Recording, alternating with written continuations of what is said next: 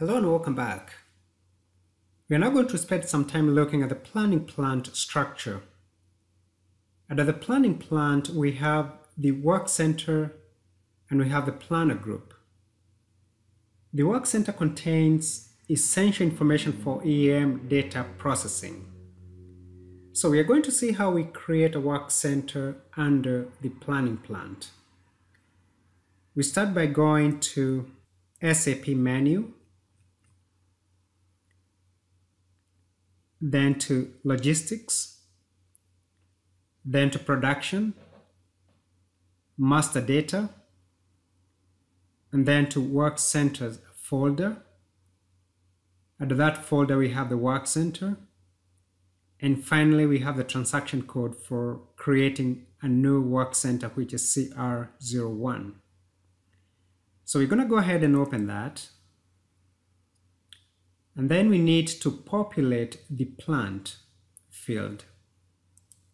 In our case, it's going to be BRIQ. And you can select it from a list of other plants within the system.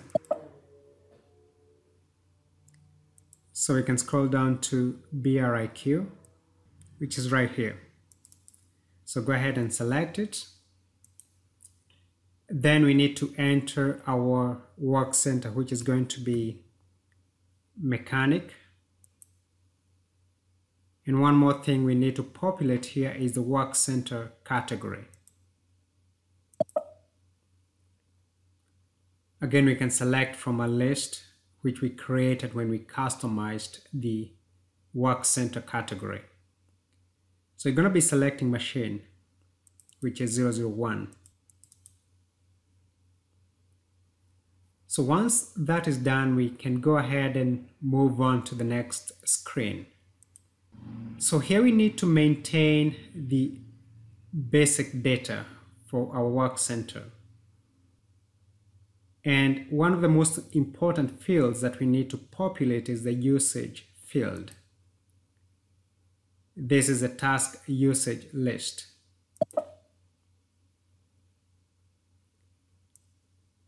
We need to select from either 004, which is only maintenance task lists, or 009, which is all task list types. So I'm going to select 009. And then another field we need to populate is the standard value key. We are going to set it to SAP 0.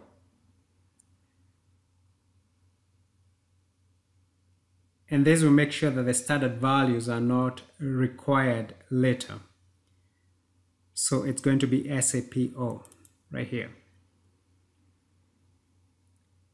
So once we are done with that, we can populate the rest of the fields as needed, but we're going to move on to default values.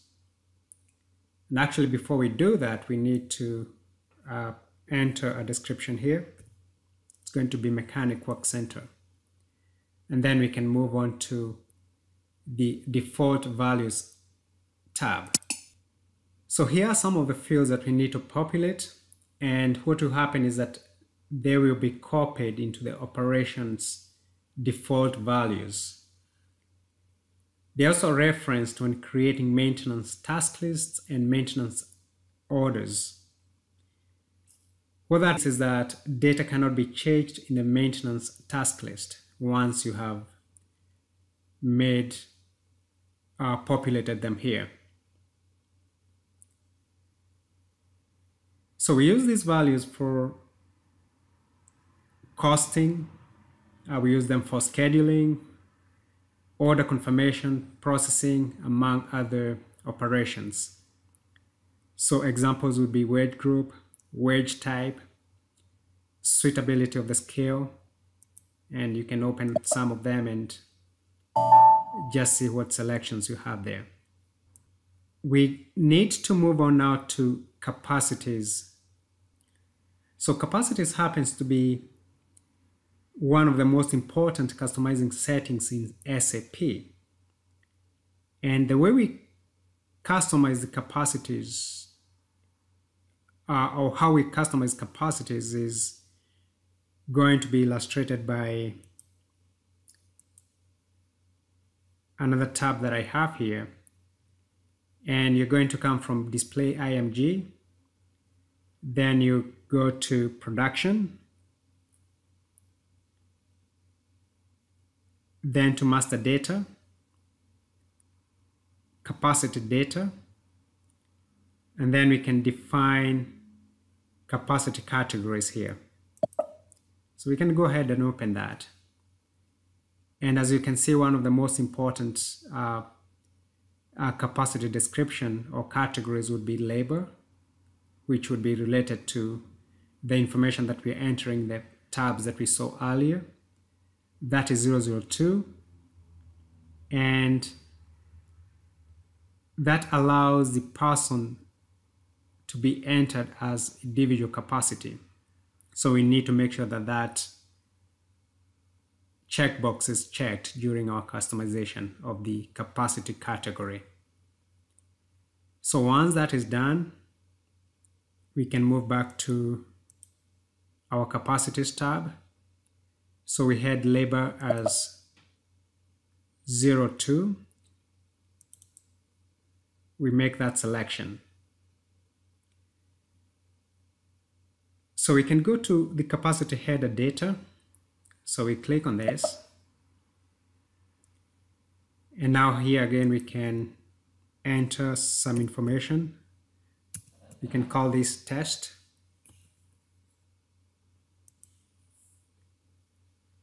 Then we need to populate the capacity planner group.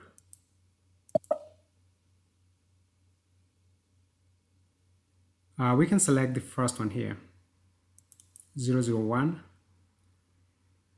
This is another field that we need to populate. The base unit of measure. It's going to be hours. We need also to enter the capacity utilization. And we can enter something like 75%. Then the number of individual capacities. We're going to enter 8. So once that is done, we can now move back to scheduling. Actually, we can go back to capacities here. We can enter the setup formula right here. To execute capacity planning for the work center, we need the formula SAP 008. So once that is done, we can move on to scheduling. Then we need to enter the capacity category. And that was 002. That was labor.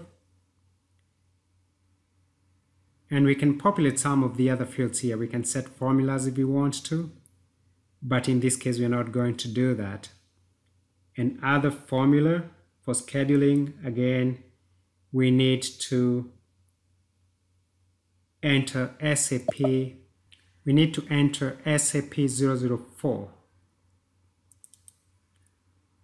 This is used for duration of internal processing. So once we are done with that, we can go back to costing. And here we have the link to cost center activity types. We have controlling area is BRI, Bridges IQ. We can enter the cost center. We can enter cost center 1000. Here we have activities overview. Activity type text. We can enter the activity type, the unit, and formula description if needed. And now our work center mechanic in plant BRIQ was created. So that is how we create a work center in our planning plant. Thank you for watching and see you in the next video.